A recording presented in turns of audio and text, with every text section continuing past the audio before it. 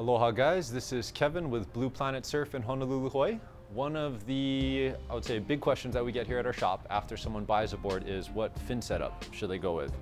Namely, how many fins do they put on the board to make the board conducive to how they want to use it? For the most part in the stand-up world, we see 5 fin options available, or 5 fin setup options. And they're all just the number of fins. So you have a single fin setup, 2 fin setup, 3 fin setup, 4 fin setup, and 5 fin setup. We'll start with the single fin setup. Definitely one of the most important fin setups in the stand-up and surfing world. If you run just a single fin, this is what we would recommend for someone looking to do either recreational paddling, racing, or kind of old school style surfing. A single fin setup pretty much just gives you the basic control that you need out of your center fin. Being positioned in the middle of the board, what your center fin is going to provide is stability, tracking, and control.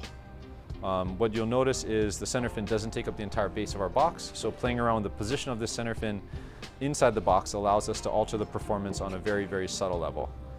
So if we have the fin farther forward in the box, it's going to allow the board to have a little more maneuverability while decreasing tracking and stability. Vice versa, if we push the fin to the back of the box, it does the opposite. It increases stability and tracking while tightening up the turning or decreasing the maneuverability. But that's your single fin setup. The second fin setup that you'll usually see in the marketplace is a twin fin setup. So a twin fin setup is if you take out your center fin and then you just run the 2 side fins next to each other. Twin fin setups are going to optimize the speed of the board, so it makes them a lot faster just driving down the line. The downside with twin fin setups is you sacrifice a lot of control and thus performance, especially when you're trying to hit kind of more vertical turns on the face of the wave. So if you're the type of surfer or paddler who wants things to be fast and loose, twin fin setups, or we'll get into them, quad fin setups are going to be probably the most important fin setup for you. After your single fin setup and the twin fin setup, the next fin setup is going to be a 2+1 or a thruster setup. So this is us taking our center fin, putting it back in, putting in the side bites or side fins, and creating a 3 fin setup. In the surf world, there is a differentiation between a 2+1 and a thruster setup. The 2+1 is to indicate that there's different size fins in the setup. It's still a 3 fin setup. Whereas a true thruster setup, the definition of thruster means you have 3 equal size fins. But overall, a 2+1 or a 3 fin setup is probably the most versatile fin setup in the surf world, definitely in the stand-up world as well too. For those of you that are always kind of going back and forth, one day I go surfing, one day I go paddling, it's kind of a nuisance to change your fins out, so the easiest fin setup to leave in there to give you nice all-around performance is going to be a 3 fin setup. By having the center fin, you're getting your stability, tracking, control. By adding in the side fins, it just helps you control the board and how you project your board through turns. It contributes a little bit to stability, but more than anything, adding in these extra side fins is all about increasing the surf performance of your board. So if you started out just doing recreational stuff, you're rocking your center fin, and you want to maybe get into some surfing, catching waves, we would definitely advise adding in your side fins because they help out significantly with surf-related performance. The 4th fin setup that you usually see in the marketplace is going to be a quad setup. So quad setup, we once again have removed our center fin. We're now putting in our trailer fins and giving us a 4 fin setup. Just like our twin fin setup, because we don't have that center fin inside the board, we're removing a lot of the control and drag that is created from that center fin. But the upside for going with a quad setup and a twin fin setup is the boards are a lot faster and the boards are looser in terms of turning. In the surf world, we usually use the term loose to describe kind of a slippery tail. Think of it like power sliding on a car. Whereas the 3 fin setup, if we do have the center fin in here, it's tight turning. It's going to allow the board to kind of stay tight in the pocket. The last fin setup that you'll usually see in the surf world or the stand-up world is going to be a 5 fin setup. That's where you just put all 5 fins in the board. The only time I personally ever run a 5 fin setup is if I'm running a quad setup, but my quad setup doesn't provide as much control and kind of bite in the face of the wave.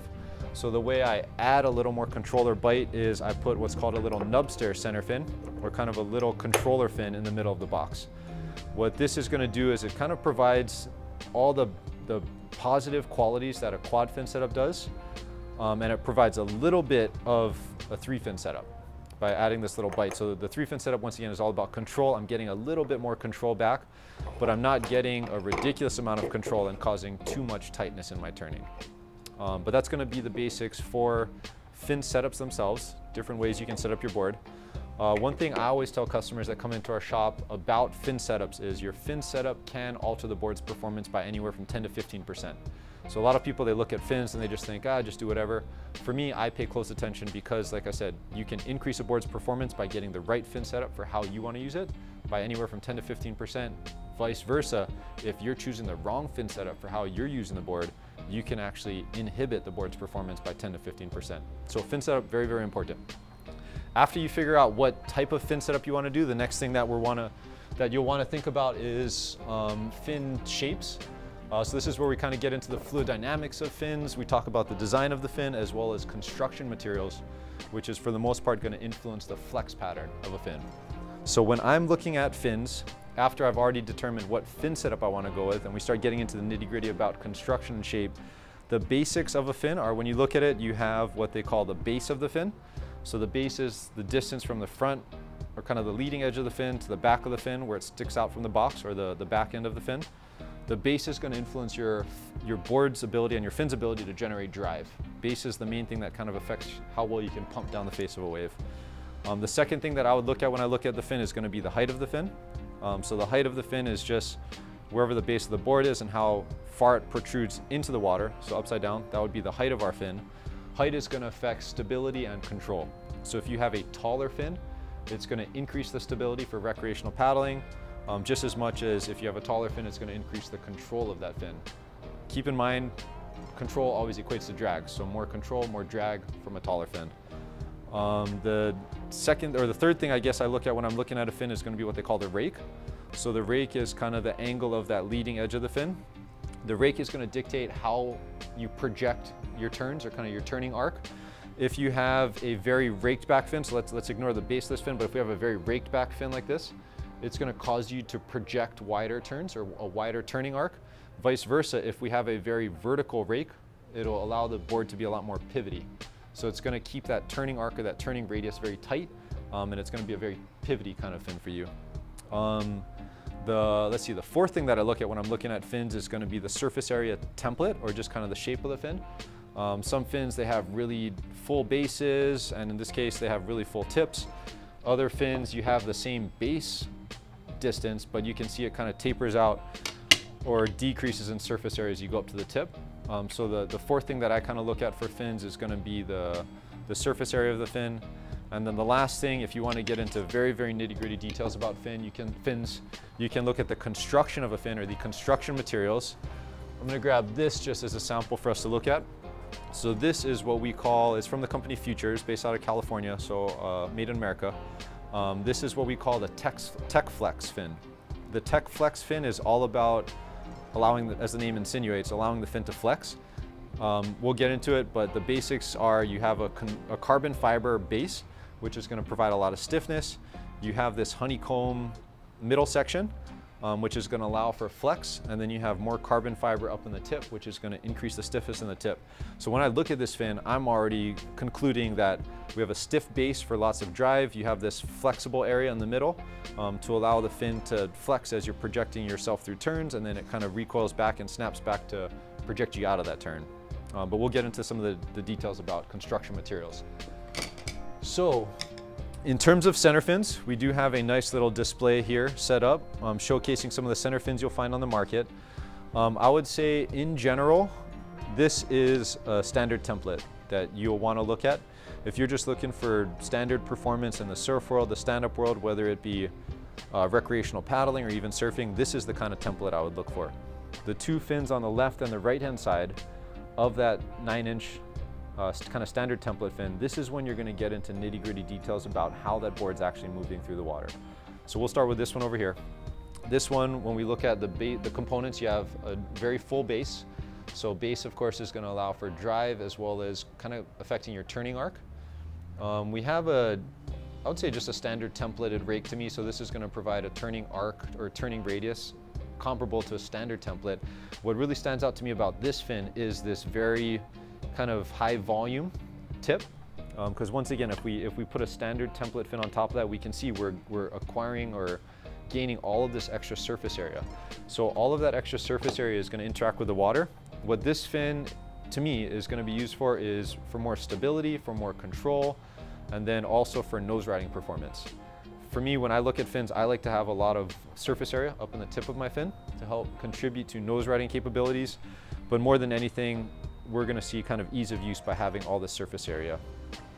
If we move over 3 fins to this guy, what you'll notice if we stack these on top of each other is, once again, we have a relatively similar rake design. So in terms of the turning angle or the turning radius, it's gonna be kind of comparable to a standard templated fin. I mean, you can see it's a little more vertical up in the front of the fin, but the distinguishing factor for this top fin is this area. And thankfully, we surfers name things easily. This is what they call a cutaway. So it would be like taking this template, you cut away that tail section of the standard template, and that gives you this fin, which is our cutaway fin. What this fin is all about doing is decreasing our base of the fin. And what that allows is it allows for a lot more maneuverability. It decreases the turning arc, so it makes the fin a lot more pivoty. So it's gonna be a lot easier to maneuver that fin. The upside of cutaway fins is we're still maintaining a pretty solid height. So this is a 9-inch fin. This is probably what we would recommend for a single fin surfing, like a 9-foot stand-up or 9-foot longboard. But you're maintaining the height and the stability. By having a 9-inch fin, you're opening up the maneuverability by removing this cutaway section. And then as we just move kind of down the line over here, we see an 8-inch fin. This is a standard template. So once again, one of the rules of thumb that I haven't mentioned yet, but if you're running a single fin setup, we tell people for every inch of fin, you probably want a foot of board, or vice versa. For every foot of board, you want an inch of fin. If you add side bites, we tell people remove 2 inches from that rule of thumb. So this 8-inch fin would be designed for single fin surfing, an 8-foot longboard or stand-up, or this could be an 8-inch center fin on a 2+1 setup for a 10-foot longboard or 10-foot stand-up paddleboard. The next fin we have is another kind of interesting looking shape. So once again, to me, one of the distinguishing features that I notice is a decreased base. So we are gonna have automatically less drive, but increased maneuverability. The other thing that's unique about this fin, I call this a cutaway, and I call it a squirrel cutaway. Because if you look at the shape of this fin, you can see it's a little more bulbous in the tip. It almost kind of looks like a squirrel's tail. So when I look at this fin, I think squirrel cutaway. And what this is all about is very pivoty maneuverability, because we have a nice tight base. But when we have a voluminous tip like this, this is going to contribute to a little bit of stability as well as nose riding performance. So one of my preferences for my nose riding boards is I like to see fins like this, squirrel cutaways, decreased bases, nice voluminous tips. Going down the line, we got another 7-inch standard template, so we'll ignore that. We got another cutaway. This is a 6.5-inch cutaway. So this size fin would be something good for maybe someone longboarding, like a, I don't know, an 8-foot longboard, maybe a 9-foot longboard, depending on what kind of side fins they're looking at. And then as we just kind of progress down the line, we see a lot more of just standard templates, mostly in different sizes. The last thing that I'll want to mention, let me just drop this down over here really quick. We talked about it when we did our 5-fin setup, but I personally love using these little fins. We call them nubsters. Some people call them guitar pick fins. What these do really well is they provide just a hair of control and stability. Like, let's say you're running a twin fin or quad fin setup and you don't want as much control as a 3-fin or 5-fin setup would offer. This will allow you to kind of get like a 2.5 fin setup or like a 4.5 fin setup. So nubsters are great because they can provide a little bit of variability in terms of what kind of control you're going to be getting. So that's looking at center fins and center fin templates. Up behind that, we have more details that kind of get into the specific constructions about fins. So here, just to get started, we have what Futures calls Thermotech. Thermotech for me is, no offense Futures, it's just kind of a fancy word for plastic. But these are just plastic fins. So plastic fins are one of the least expensive ways you can get yourself in the water. They provide general performance, but I can guarantee you they will never, ever, ever provide comparable performance to a nice fiberglass or carbon fiber fin. I mean, you can just look at the flex pattern on these. There's no way you're going to generate a lot of drive from this kind of a fin. So these are good because they're safe. The downside is you compromise performance. Going down the line, we have one of the, I would say, more uniquely designed fins. This is from also a company in California. They're called AU fins. What's unique about these is this very interesting shape to them. So if you just kind of compare up a fin, the whole purpose of this fin is to control the fluid dynamics and how the water is flowing. it essentially creates a little bit of a circular vortex in this kind of curved area. My own personal experience with AU fins is you almost feel that vortex of water underneath the fin, but more than anything, the way I describe them is they're very loose. Whether I was running a thruster setup or a twin fin or a four fin setup, I found that the AU fins and the way they were designed to create these circular vortexes of water, they loosened up the turning while providing a little bit more drive. But this is one of the craziest fins you'll ever see on the market. Moving a little bit down the line, this is actually one of my favorite fin templates for stand-up and shortboarding actually. This is kind of a keel style fin. This one is in particular made with bamboo. So the bamboo is going to alter the flex pattern a little bit, but for the most part this is solid fiberglass. So you can see when I'm trying to move this thing around, this doesn't flex. Whereas if I go back to a plastic fin, you can see that these fins flex no problem. So a big fin like this, kind of like center fins, you have tons and tons of surface area when you compare it up to sort of a traditional template. So all that extra surface area is going to influence how the fin is moving through the water and thus how you're moving through the water. For me, keel fins, the reason I like them is you get the speed of a twin fin setup, but you get a little bit more control because you have a little more surface area. So if you're one of those guys who really likes pumping down the line and just generating a lot of speed, you like loose turns, or if your wave conditions are relatively mushier, definitely consider a keel style fin because these allow you to get through sections that thruster fins would create too much drag for. Moving down the line a little bit more, we have another Features fin setup. This is from their 5-fin Jamie Mitchell set. When these guys are designing fins and having the pattern be this shape, it's very specific because they're trying to control the flex pattern. So what I see with a carbon base is lots of stiffness at the base, which generates lots of drive and speed. And then not having carbon in the tip, this is probably a honeycomb tip underneath this camel pattern. That's gonna allow for a flex in the tip. So very drivey because you have a nice stiff base, but you're gonna get a nice flex pattern because the tip doesn't have that carbon fiber. Kind of same thing as we move down towards the Dave Rostovich set, except the flex pattern is gonna be induced by bamboo instead of carbon fiber. And one thing that I'll just note, just because it's kind of interesting to me, but if you look at the bamboo, they actually assign the bamboo striation or grains to be horizontal, whereas for this one they had it vertical.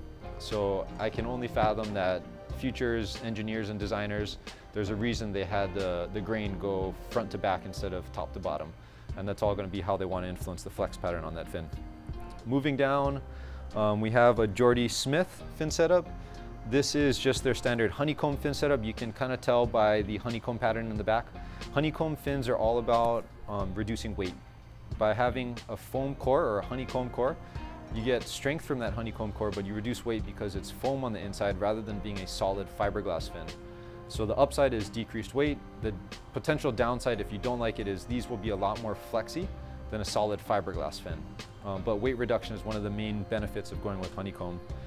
We transition down over to here and we have the Hayden Shapes Generation Series. And this is one of the fins, kind of like the Tech Flex that we talked about in the beginning. These are fins where you look at the construction materials and how they're laying it up. And you can see the engineering and design ideas behind it. So once again, with this carbon fiber base and this pattern, we see that we have a nice solid carbon fiber base for generating drive and speed. That carbon fiber material is pulled up in kind of a semicircular shape, which is going to keep that stiffness up through the middle of the fin. And then it looks like they run, I would call it kind of like a unidirectional carbon because they have these little sections of carbon. It's probably 4K carbon, but because they add it vertical like this, it's going to contribute to the stiffness. So when I look at this fin, what I see is a very, very stiff base for drive and speed. We have kind of a stiff skeletal reinforcement up in the top of that carbon, but they leave the back or the tip of the fin honeycomb. So what that's going to allow is this whole section of the fin is going to be very, very flexible. This is going to be very, very stiff on the base, and then you have kind of a medium stiffness section in the middle. So these to me are just going to be very, very all-around performance fins that will probably have a very, very nice flex pattern because you get a little bit of flex in the tip. Last fin that we'll go over is going to be the Tech Flexes. So we kind of looked at them early on, but once again, we start with a very nice stiff carbon base. So that's going to provide a lot of drive. The middle of the fin or the middle section is pure honeycomb, so that's going to give you a flex area. So everywhere it's orange is going to be designed for flexing, and then the tips, they're reinforced with carbon again, which is going to help them make them very, very stiff to provide a lot of flex. But that's a lot of information about fins. I hope you're able to catch it all. If not, rewind, watch it all over again. The other thing you can do is you can always visit us at our shop. We're based in Honolulu, Hawaii, or you can always call us. We're always happy to talk with people over the phone and help them navigate the board product selection process. So if you need anything from us, don't hesitate to reach out. Otherwise, thank you for watching. Aloha, and we'll see you on the water.